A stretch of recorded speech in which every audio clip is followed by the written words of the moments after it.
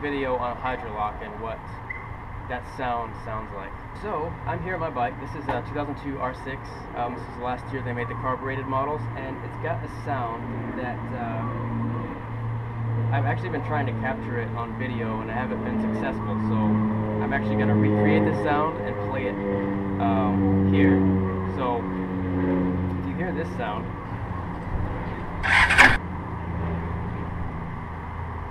and you hear that clink at the end of like the starter engaging, and it just seems like the engine seizes up. It's because the engine does seize up. Now it's not metal seizing on metal. It's actually fluid that's holding the engine from spinning around in its rotation, like the way that it's designed to rotate.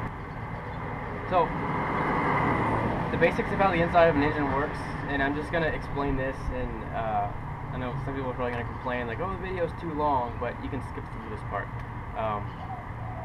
So just skip ahead a minute from this point if you don't want to hear all this. But the basics of how the inside of the engine works is there's a piston that controls how much volume is inside the engine, so it's connected to a part of an assembly that allows the piston to move up and down. As it moves up and down, it changes the volume of the cylinder that it's in. Like if you could imagine a cup, and if you could like raise up the bottom of the cup to where there's less volume inside of the cup, it's essentially what's happening.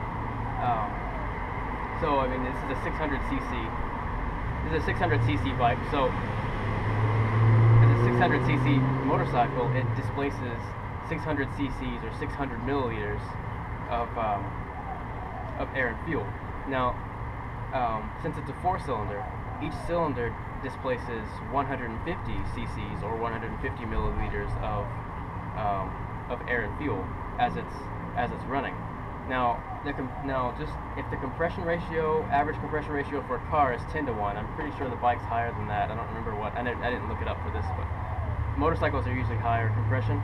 But if it's a 10 to 1 compression ratio, then for 150 milliliters, all you need is 15 milliliters.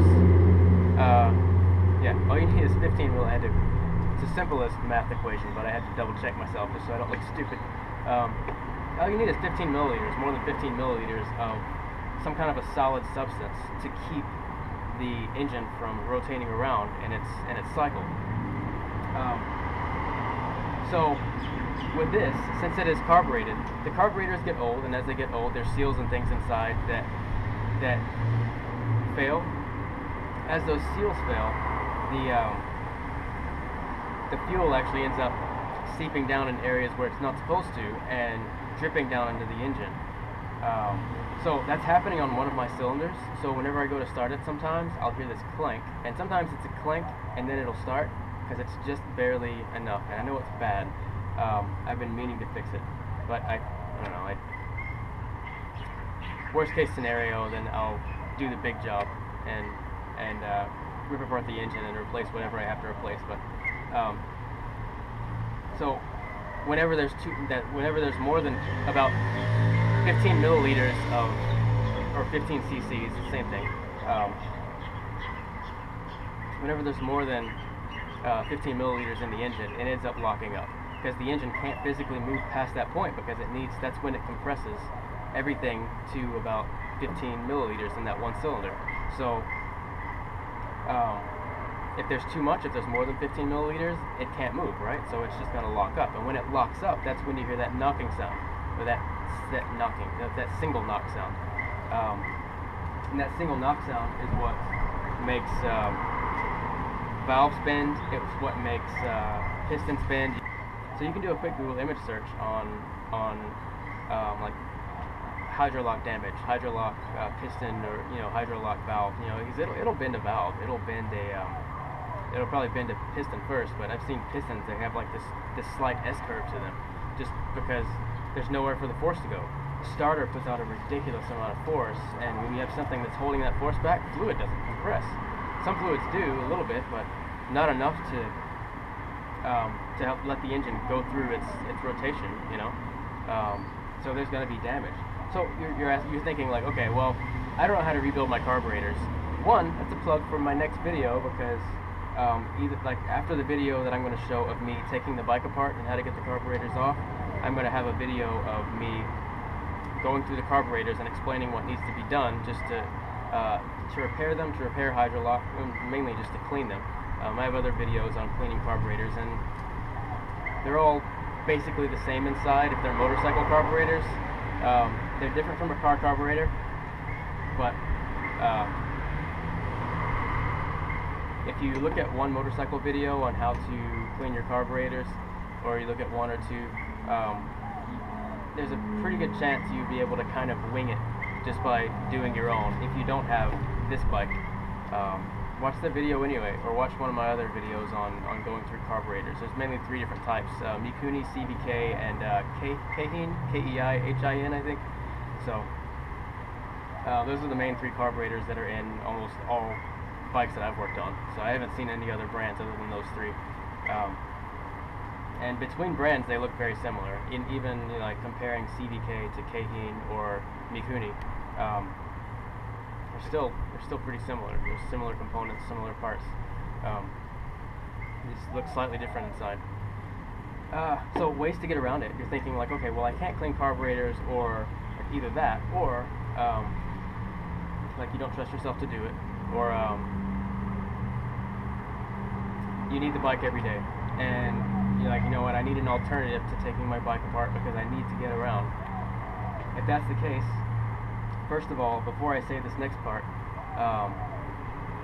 the more it happens, the more you get fuel or coolant down inside your piston. It's just going to drain down inside of your engine, and as it drains down inside of your engine, you're just going to get that fuel or coolant mixed in with your oil, so you're going to have to change your oil more frequently, and your parts aren't going to get lubricated as well as they should, because you have either fuel deteriorating your oil, or you have coolant mixing in with your oil and diluting it. And when coolant gets in with oil, it makes like a white milky junk stuff that looks like tapioca pudding. And true story, that's how they make tapioca pudding. They take it from engines that have coolant mixed in with oil. I'm lying. It's not how it happens. That somebody out there's probably going to believe me. He's like, really? That's how they make? Huh. So I have to say that's not true. That's not how they make tapioca pudding, and don't eat it. Don't eat the pudding. So other ways that you can kind of cope with it, if you have easy access to your spark plugs, that's the best thing to do. Just pull your spark plugs out, turn the engine over a couple times, just engage the starter, press the start button, and you'll just blow the coolant or fuel out of the spark plug holes. You'll want to have your spark away from all of that, because your spark plugs away from all of that, because that can ignite your the fuel that's being blown out of the spark plug holes. But that's the best way to do it. If you're stuck somewhere, take the spark plugs out, engage the starter, blow all that fuel or coolant out, and then start the bike back. After you put the spark plugs and spark plug wires, all that back on. But that's the best way to do it. Other things that you can do, if you have a fuel petcock, then whenever you go to shut off the bike, shut off the fuel petcock, and then let the bike run until all the fuel has been evacuated in the carburetors. It's all been burned up, because it gets sucked into the engine. And if your fuel pump, or if you have a gravity-fed fuel delivery system on your motorcycle, which doesn't have a fuel pump, then you would just have a petcock. And when you shut that off, the bike can only run on however much fuel is in the carburetors, and whenever that's all burned up, then you're good. You can drain the carburetors out individually every time you shut it off. Obviously, if it's gravity fed, you'll still want to shut the petcock off, because you could still get some seepage. The gravity fed petcocks are they have a vacuum. There's a little vacuum hose that goes to the engine, that whenever there's engine vacuum, it opens up the petcock and then the fuel flows in. So on older motorcycles, that actually leaks in. So you could still get fuel in your carburetors just by letting it sit, even though your fuel petcock is turned off. So that's another thing. One thing I've been actually wanting to do on this bike, because it's so hard to get to the fuel petcock, is actually right behind the frame. on the bottom side of the tank, and you can see, like, if you look in from, you know, the top of the tank, you can barely see the edge of it, or if you look up from the bottom of the frame, you can see the side of it, but you can't put your hand on it to turn it, which would be really nice, especially when I want to let the bike sit for a week, or for a month or so. That way I don't have to worry about that fuel just sitting in my carburetors,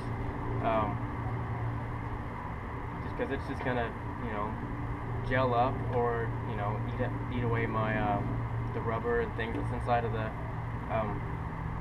things that are inside of the carburetors. So obviously that's bad. So what I've been wanting to do to get around that is install just a little fuel pump cutoff switch that I can put underneath my back seat or somewhere else, like somewhere kind of out of the way, like kind of tucking up underneath the frame or something like that. And I can just hit the fuel cutoff switch, and that'll shut off the. I would put it on the ground wire coming off of the fuel pump, so that shuts off the fuel pump. It kills the ground of the fuel pump, and the fuel pump can't work without a ground. So it shuts off the fuel pump, and the rest of the bike will still be running. It'll just run on however much fuel is in the carburetors. So those are really the only ways that you can really deal with having a vehicle that has Hydrolock. Other things, like one thing I've had to do on this bike a couple times, and I've had a little bit of success, is rocking the bike backwards while it's in gear. Because when you rock it backwards, the engine is actually spinning in reverse, and it's not easy to do, but it can be done. But a little warning with that: there's actually some manuals, like repair manuals, that say not to spin the engine in reverse rotation from what it's designed to spin in. Personally, I don't really care when I read that. I know it probably has something to do with the tensioner, or it might jump a tooth or something like that. So I mean, with caution, I would still do it, but I wouldn't advise anybody else to do it, because I've just kind of taken a risk there. Like, well, I kind of want to spin it backwards one degree instead of spinning it forward, you know, all the way back around, or 720 degrees, because the crank spins at 720 degrees while the camshafts spin at 360. So. But that's really the only things that you can do to get around Hydrolock on a motorcycle. But after you get the problem fixed, and if you're going to deal with the problem, then you're going to have to change your oil more frequently than you would like to. Because as that fuel or coolant drifts down into the engine, it is going to get down into your crankcase where the oil is stored. And as that happens, then, well, it's just going to mix in with your oil, dilute the oil, or degrade the oil, or both. So, anyway, follow on to my next videos though. I'm going to do a video on taking this bike apart, probably time-lapse, I'm not sure, I haven't decided yet. I might do like a time-lapse with like a little commentary voiceover thing. There's going to be that, and then I'm going to have a video on actually taking the carburetors apart and cleaning them, doing everything I need to do, mainly to share the video as how to clean carburetors on a 98 to 2002 Yamaha R6, which is what this is. Not to be confused with the YZF 600R, which I actually have a video on how to clean the carburetors on that too. So,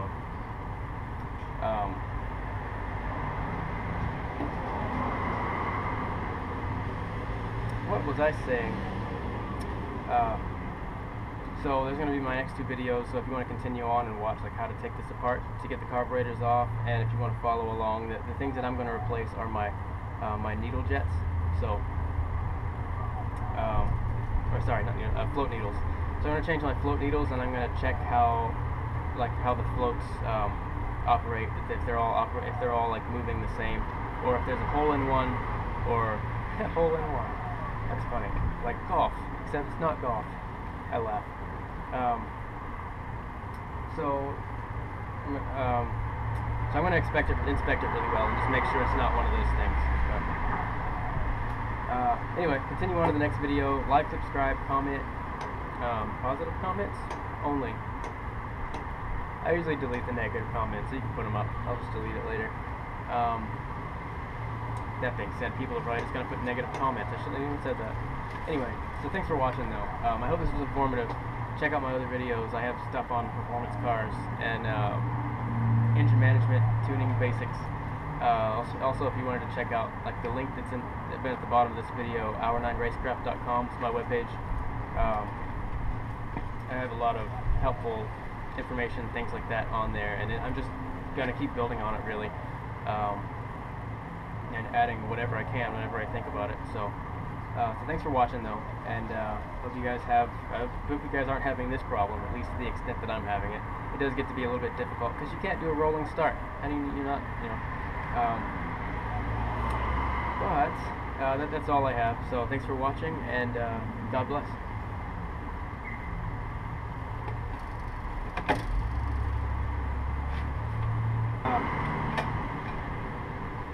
My kickstand down, so make sure that I don't lay the bike over and then it falls down.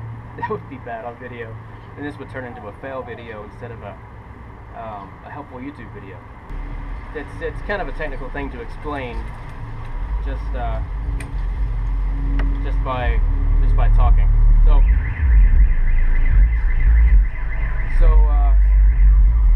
yeah. Distractions.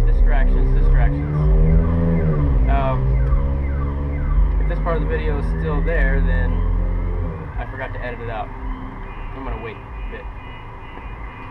Wait. Gather my thoughts. Basically what it is it's a phenomenon known as Hydrolock. That was cheesy, I know. Do stuff on the fly, I don't know. Doesn't always come out that cool.